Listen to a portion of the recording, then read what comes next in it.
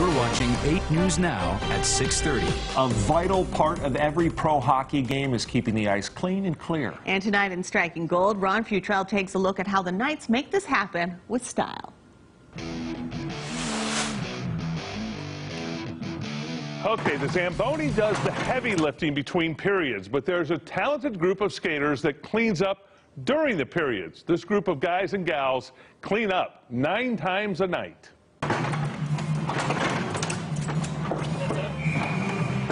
Armed with shovels and scoopers, it is one of the most underappreciated but essential parts of a hockey game.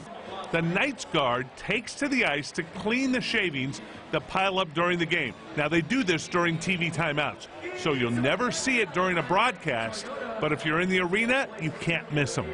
They are valuable on a lot of levels. They carry our brand. They're brand ambassadors. They're forward-facing. They get the crowd energized. But really, they're here to clear the ice and make sure it's smooth and clean, dump all the snow, make sure it's good for our guys to get out there and have a nice, fresh sheet of ice to skate on when they're done. Okay, they've got about 2 minutes to clean the 200-foot by 85-foot ice surface, and their goal is to be swift, synchronized, and, of course, get the job done right. Yes, and with those outfits, it's part show and a lot of substance. We learned from last year to this year. Vegas has a lot of talent on the skating side of things, and the skaters behind me are incredible athletes. They're great character people. They work together as a unit.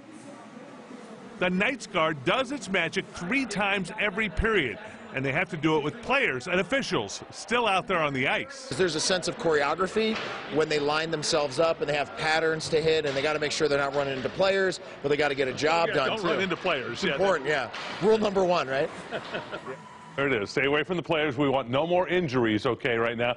The Knights guard does a great job, certainly, out there. Okay, we got some quick video from this Canadian road trip the players are on right now, warming up before a game. Now, we did an in-depth story on this last season.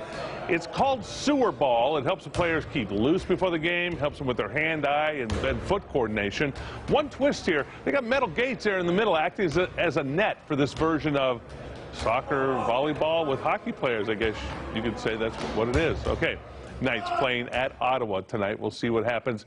Then they continue their road trip by playing Montreal on Saturday and then Boston on Sunday. Back home here next Wednesday against the Ducks.